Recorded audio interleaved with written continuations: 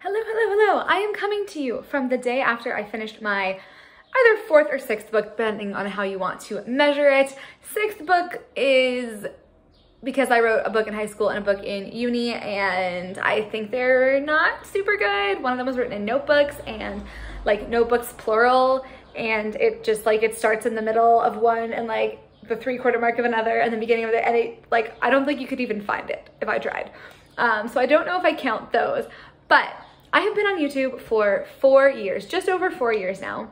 And in those 4 years, I've been writing seriously I started writing seriously November of 2019. So from November of 2019, and then started my channel in April, April of 2020. So in that time, I have written 4 books and 2 novellas, which is bananas, because the funny thing is to me that I've written 4 books. Some of them I've written like twice. So Some Kind of Criminal, which is the book I'm like, it's the #1 priority at the moment. I probably completely rewrote that book at least twice. 1837, I started rewriting and had rewritten 80,000 words, completely new. So like I've written a lot of things, a lot of words, many words in the past 4.5 years. And I thought I would share with you what I've learned, because it's a lot. 7 things that I've learned from writing 4 books or 6 books, or you could call it like 10 books, because like I've written the number of words for that many, you know, like from scratch. But no, it's 4. Okay, so lesson number 1 is that I have writing intuition, not outlining intuition. And this is something that I think is really interesting. Like when you're writing in scene, I have the instinct, like I know where I am in the story, and I can make decisions on like what needs to happen next, how the character is feeling, etc. Like there's a lot that happens in the actual writing of a story that is not in the outlining that makes a huge difference in what that outline should look like. I don't know if that made sense. But I find outlining to be very unintuitive because you're just like writing things on scene cards, and that is tricky. However, it is important, and I feel like I would get less stuck if I did that more.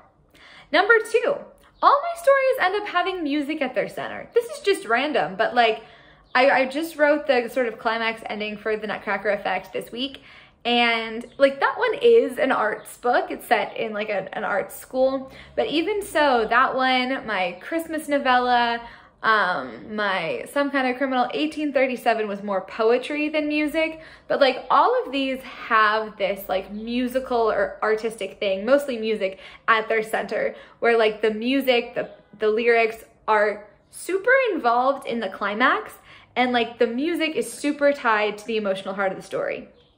This just happens. I don't plan it. I think it's cool. Number 3, setting stakes is effing hard, and I am not convinced I know how to do it well yet. I've also learned that stakes need to be simple to explain. That is the problem that I am coming up with in Some Kind of Criminal at the moment, which is the stakes are like, there are stakes, but they almost need to be like, stakes need to be visceral for them to be the most effective. I always keep going back to the Hunger Games, and I'm like, I just like watch clips of it online or like read little bits, and I'm like so invested immediately. Like the moment I see a clip from it, I'm like, Katniss, especially from the first movie, because it's just so visceral. And it's really hard. Like stakes aren't as simple as they'll go to jail or they'll die. Like there has to be an emotional component before it, but it also has to be like super explainable, and they're hard. And that is like my #1 thing I'm going to be working on the next little bit. Number 4, write every day isn't actual bullshit. I know that is an idiom that people say, and I kind of just dismissed it as like, I have a full-time job, I'm not writing every day. However, if I don't aim to write every day, then I don't write every day, and I write less than the goal of then I write a lot less. So if the goal is to write every day, maybe you'll write like 4, 5, 6 days a week, maybe 7, if you're really into it. But if the goal is like, I don't have to write every day, then you'll go like 8 days without writing anything, and that sucks.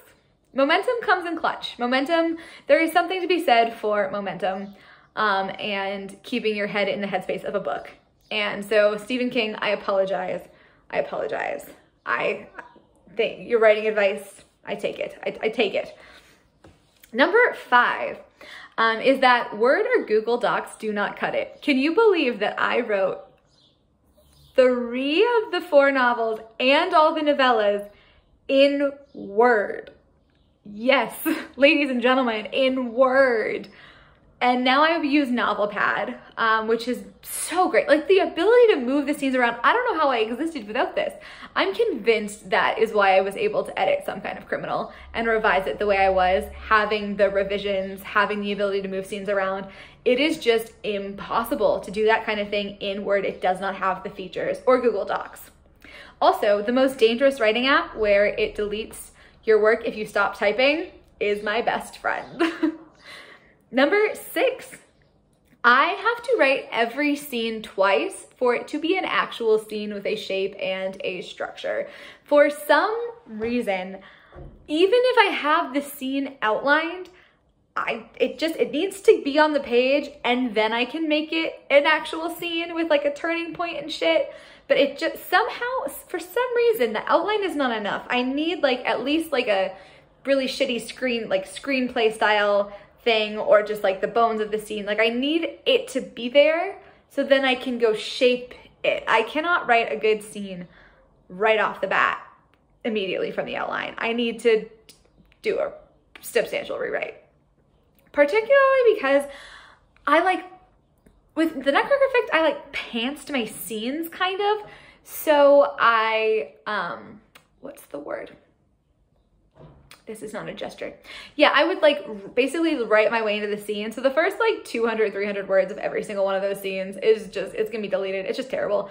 And I'm like, okay, this is where they are. This is the character again. This is what they're feeling. Okay, and now scene.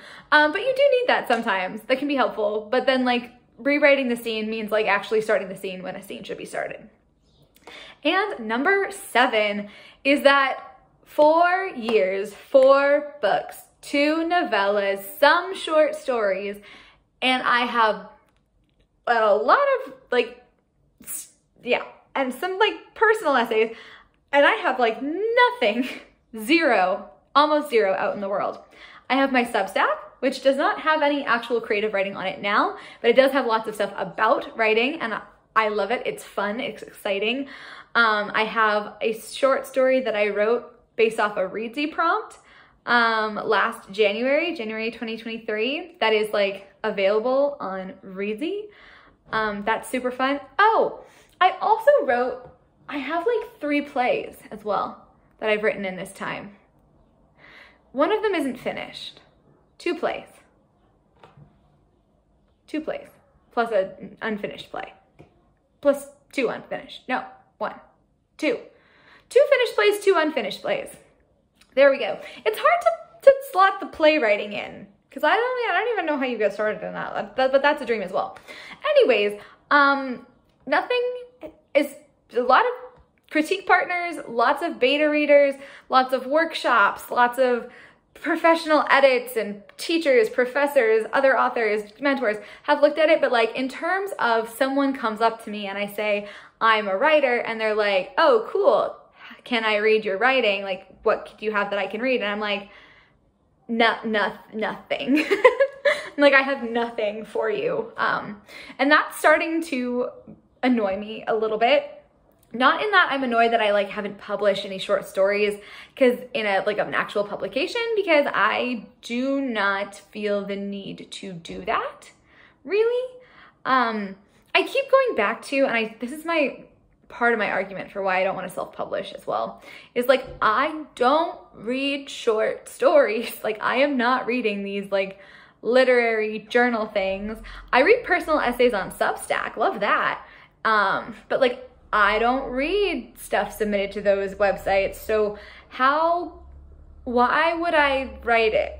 you know? Or if like I really wanted to write it, I would need to start reading it for a while first, I think. Anyways, so I don't mean like I need to self-publish anything, but like having some writing on my website, on my Substack, that's actual fiction writing that I can point to and go, hey, you can read my work here if you want to check me out, I think is something that I want to do by the end of the year. So that is my like mid-year new goal, is to spoof some stuff up and just get it posted on the website. So yeah, and it's Substack maybe. I think it might be my Christmas short stories that I started working on in 2019 because they're mostly done. There's 6 of them or 7 of them.